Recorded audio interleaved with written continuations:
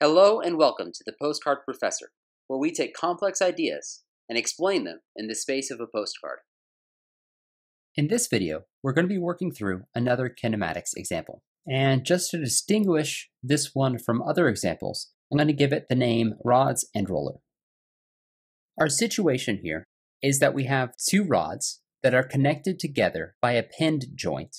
The other end of the first rod is connected to a stationary pin joint, and the end of the second rod is connected to a roller. So the first thing we're going to do is identify 3 points of interest, the first of which is this pinned joint A. The second is the connection of the two rods here at B, and the final one is the center point of this roller, which we're going to call C. Second, we're going to give a definition for the position. So if I draw a horizontal line between these 2 points, I can define an angle theta that defines the position of the rod with respect to that horizontal line. And I'm going to say that this is a symmetric problem about the center point B, so we're going to end up with both of these angles being the same theta. Because it's symmetric, these lengths both need to be the same. So I'm going to call both of these L. And finally, I need to know something about this roller, so I'm going to call that radius R. So the purpose of kinematics is to find relationships between the various linear and angular velocities. The only rotation rates that we need to worry about are the rotation rates of the rods AB and BC. The velocities we need to worry about are velocity of A, velocity of B, and velocity of C. My plan is to first find the velocity of B based on the rotation rate of this rod, and then extend that to find the velocity of C. Once we find the two velocities, then we can find our accelerations, and that's as far as kinematics can take us. So first, let's write our kinematic equation for the velocity of B.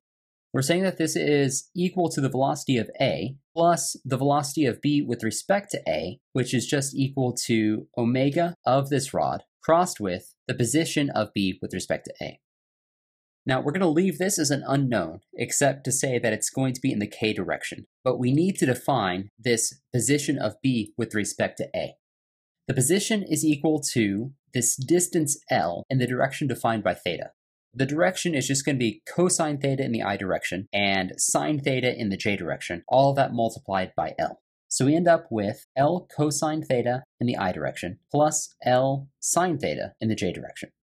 So writing out VB, we know that the velocity of A is 0 because we have that pinned joint. The angular velocity here is still going to be omega AB, but I'm going to use the scalar magnitude and say that this is in the k direction. This is going to be crossed with the position vector that we just found. And then to simplify, I can take this L and this omega out, and then go and resolve this k crossed into the cosine theta I plus sine theta j. So k crossed into I is j, so we end up with cosine theta j. K crossed into j is a negative I, so we have minus sine theta I. And this right here is the velocity of B. So now let's do the same for C with respect to B. So the velocity of C is just going to be equal to the velocity of B plus the velocity of C with respect to B. So this ends up being VB plus omega of BC crossed into this position vector of C with respect to B. Once again, we still need to write this position vector. This time we have a positive L cosine theta in the I direction, and we have a negative L sine theta in the j direction. So the full position is L cosine theta I minus L sine theta j. Now, I also want to point out that we know VB, and we know something about VC. Specifically, we know that VC is only going to be in the I direction. We're going to assume that this roller isn't lifted off the surface, and that it's only moving in I. So that means that we can write this VC vector is equal to the magnitude, but we're going to assume that that magnitude is all in the I direction. VC in the I direction is going to be equal to this VB, which we know. And we'll do the same thing, just substituting in omega BCK for our omega term, and substituting in our value for the position vector. For that, we end up with this omega BCK crossed into the position vector that we had, which is L cosine theta I minus L sine theta j. If we simplify, the first part remains unchanged, and the second part is going to look similar. K crossed into I is still j, so this first part remains cosine theta j. K crossed into j is negative I, plus this negative sign here means that we have a plus sine theta I.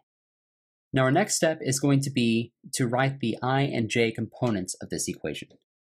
So the I part of this equation will have the VC term on the left. It'll have the sine terms of each of these. So you end up with L omega AB times sine theta, and we have a negative that we need to incorporate.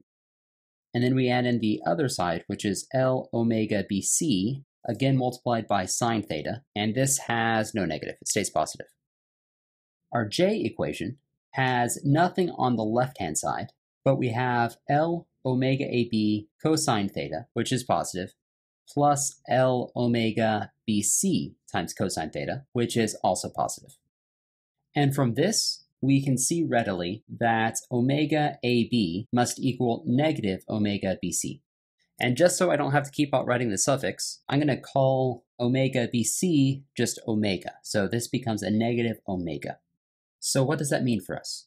Now we can go back. Everywhere that we see either of these terms, we can substitute in just our omega that we're defining. So omega AB is equal to negative omega, so I can write that in here.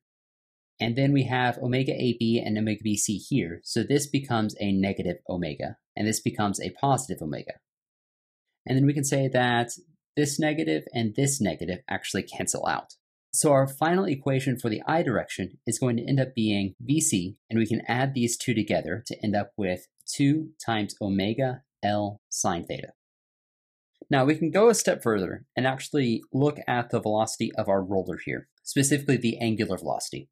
If we say that there is a no-slip condition on this surface, then that results in the kinematic equation R times omega c, where this is simply the angular velocity of our cylinder here, is equal to Vc, which is the movement of the center of rotation of that roller.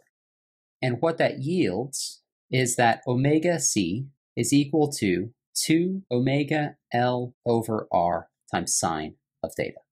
We're defining omega to be positive clockwise in this case. Omega of the rods, we're saying for BC, omega is positive counterclockwise, and for AB, omega is positive clockwise. And that just came from this equation down here. So we have already arrived at our two velocity equations. So next, what we need to look at is the acceleration. So the acceleration of B based on A is simply equal to the acceleration of A plus the angular acceleration of that rod AB crossed into the position vector of B with respect to A minus omega AB squared multiplied by the position vector. Now I'm going to skip a couple of steps here because we've done a lot of the work for this first term already. So I'll just substitute out this omega AB for the alpha AB and we can move on. This becomes L times alpha AB. Remember that this first term goes away because we have a pinned joint. Multiplied by cosine theta j minus sine theta I, which looks exactly like our term up here, except that we have alpha AB instead of omega.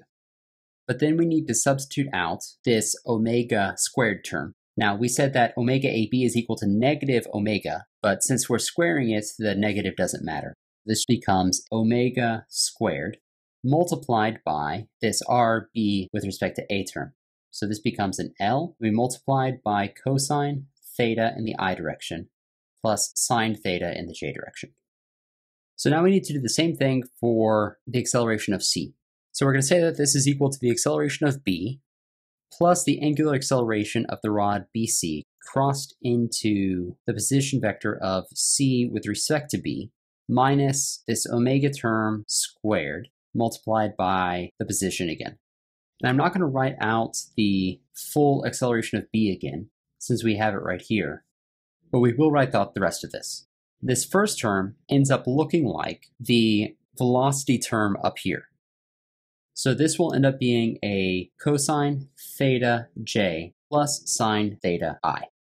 And then again, we subtract off the omega squared term. And this time, our position vector is up here.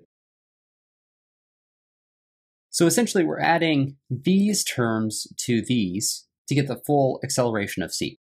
So in doing so, our sine terms here are going to cancel out. Those go away completely, and we can write the j part of this pretty easily. We're constraining this piece to the I direction. So the acceleration in the j direction is going to be 0. So if I write the j component of this equation, I can say that 0 is equal to the j component here plus the j component here. And we end up with the same situation that we had for the angular velocities. We can say that alpha AB is equal to a negative alpha BC. And once again, I'm just going to call that negative alpha. So the result of that is that we can change these alpha terms into just our alpha magnitude over here. So writing our I equation, we end up with something that looks very much like our velocity up here. So this becomes the acceleration of c, which we said was all in the I direction, is equal to 2 times alpha L sine theta. But then we also need to incorporate the omega squared portion of that. And that just looks like negative 2 omega squared L cosine theta. And once again, we can use the no-slip condition in order to say that the angular acceleration of our roller is equal to this linear acceleration divided by the radius. So our final two equations are the I part here and the equation that connects it to the angular acceleration of the cylinder. So this is everything we need in order to connect the linear and the angular velocities and accelerations.